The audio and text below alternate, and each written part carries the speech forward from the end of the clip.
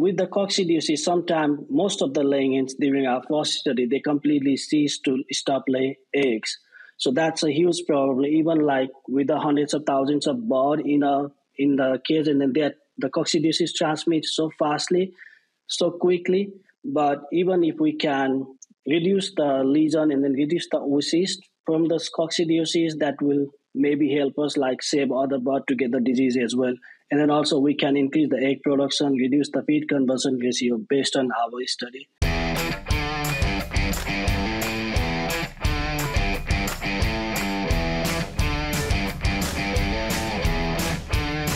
All right, welcome to another episode of the Poultry Nutrition Blackbelt Podcast. I'm your host today, Kelly Walmsley, and I'm joined by Dr. Milan Sharma. Hey, Milan.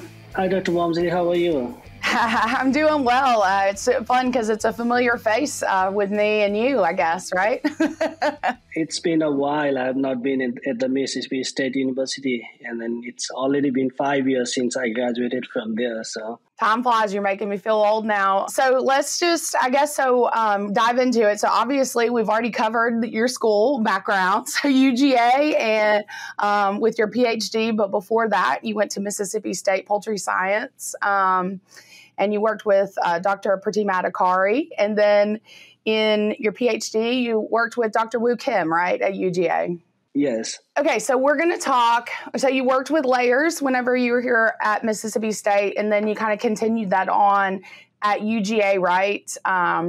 And so you want to talk a little bit about some of the work that you've been doing there, that you had done there for your PhD work? During my PhD work, I worked mostly with the laying hens, starting from pullet to the adult, like at the peak production. And then most of those research was focused on a disease challenge model, especially with the coccidiosis.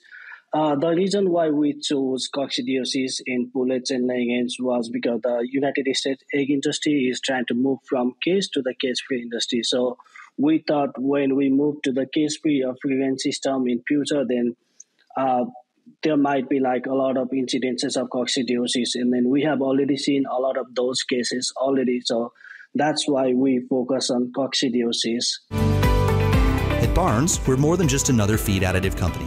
We are driven by science, innovation, and an understanding of the challenges you face in the ever-changing world of animal agriculture.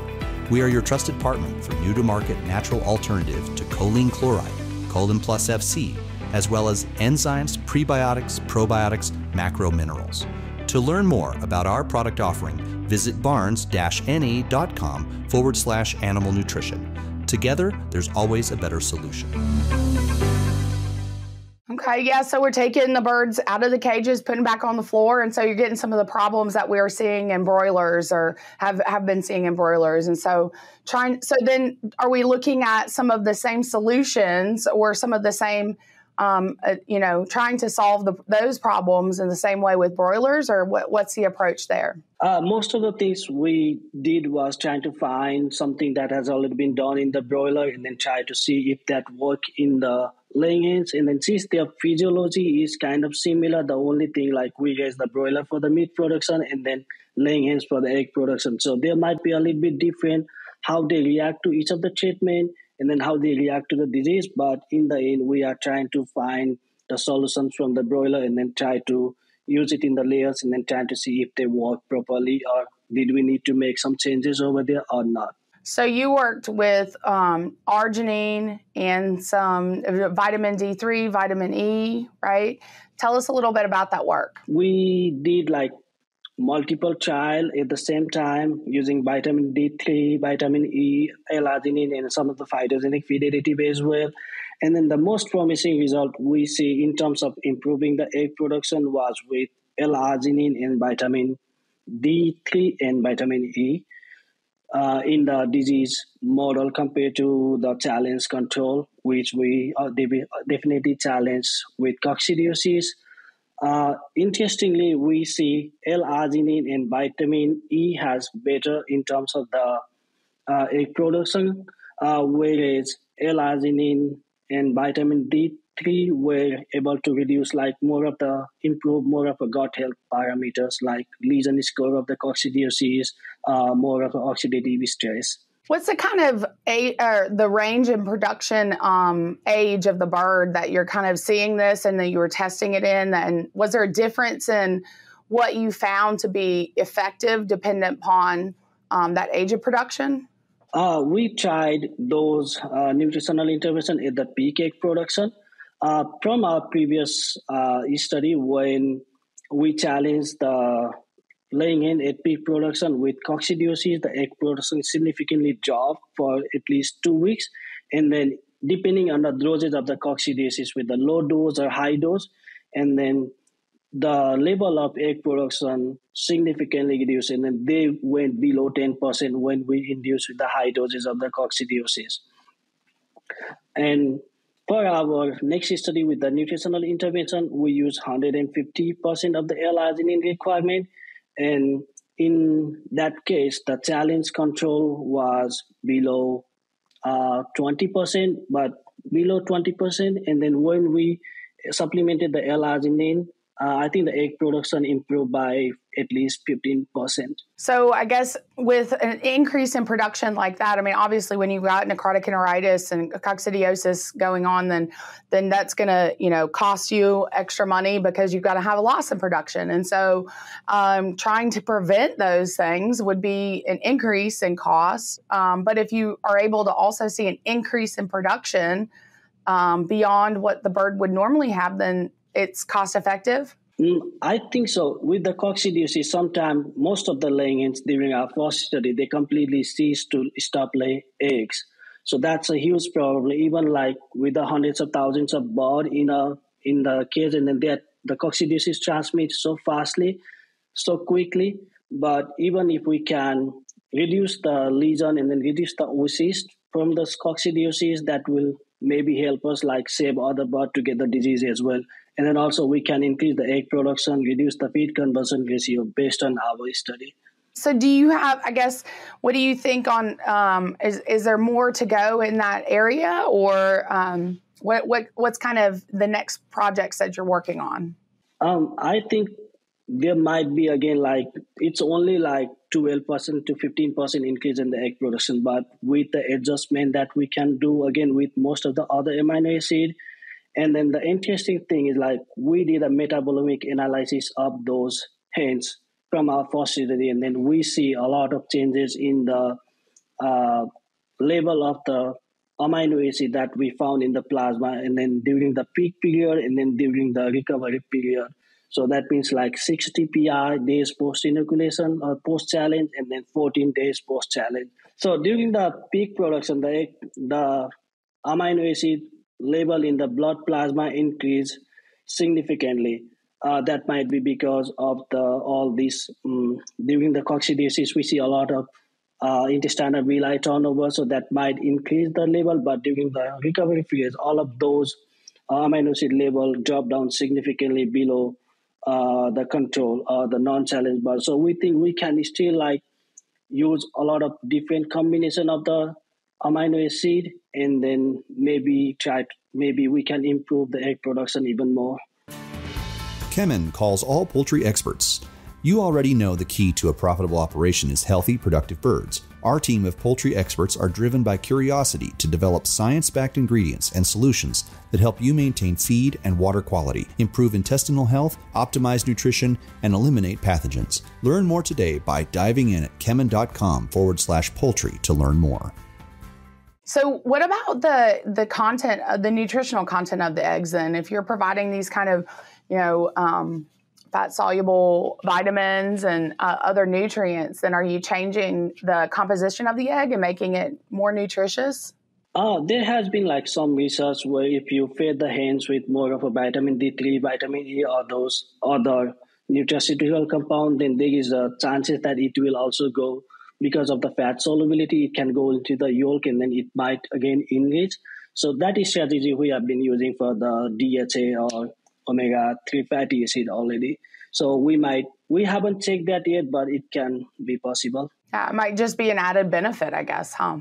But during those challenge period, I think the bird might have used those for their own physiological need rather than putting them into the eggs. Yeah, the requirement's just that much higher that to be able to fight off that infection, right? Yeah. So you have been at Cornell University for almost a year now, and you're doing a postdoc, right? It's already been a year. Well, congratulations. Thank you. And working on similar work. So over here, we are working a little bit different. So right now, I'm working more in a broiler rather than in a laying hens, but in a disease model again. So over here, we are trying to upcycle the waste from the grape and wine and juice industry, which is grape pomace, which is rich in polyphenol, bioactive compounds that we haven't think of using it in the poultry yet. So we are trying to find out if it's possible or not. That sounds like it's a great way to be able to kind of recycle some of these, waste and find alternative uses for them. And I can help with at least helping to get that alternative waste going. Yeah, definitely. We can always collaborate on these kind of things. And then we already did few challenge with a disease model, in an inflamed intestinal model, and then in a coccidiosis challenge model.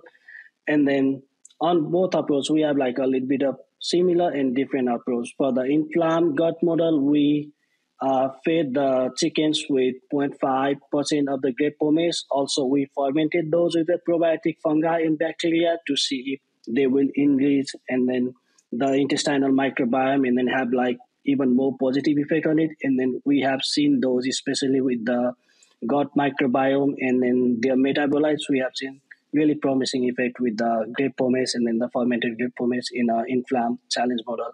And then, of course, they also improve the body weight and then the performance parameter for sure, even in the inflamed model. What level is this pomace at? And I guess if somebody's interested in either utilizing it from a commercial standpoint or utilizing it for research, is it something that's widely available at this point, or is just kind of still getting feet wet to see kind of how beneficial it may be to go into that market as a potential solution?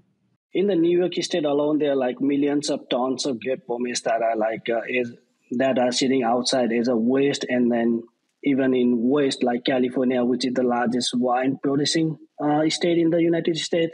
So I think if we get further research into it, deep dive into it, how can we process this even to have more polyphenol and then less of a fiber, because grape pomace itself is cane seed and then flesh of the grapes after the wine or juice is pressed out of it. So there is still how much we need to integrate in the feed, how much we need. So those are still need to be understood, but there is a great potential out there with the grape pomace. Well, so the layer work that you were talking about, that's available, newly published, right? And so where are we at with the broiler work with grape pomace?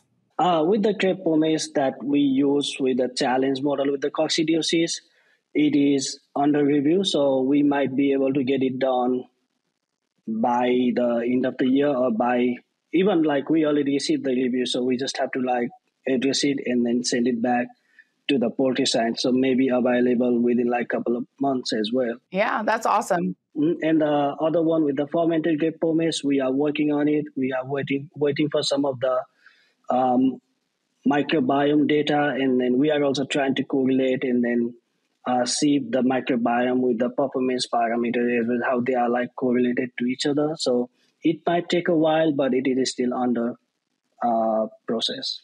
I appreciate you, visiting with us today and telling us about all this new work that you've been doing. And it was really awesome to catch up with you today, Milan. Thank you so much. Same here, Dr. Wamsley. It's nice to see you. And then we'll see you at PSA. Oh, yeah. Well, thanks for joining us. And I would love to try to find a time that we could chat a little bit more and maybe talk about some of the work that you're seeing in how these different feed additives that you're looking at can affect the microbiome too, and then how that plays into the bird's response into coccidiosis. So let's try to plan something like that. Okay.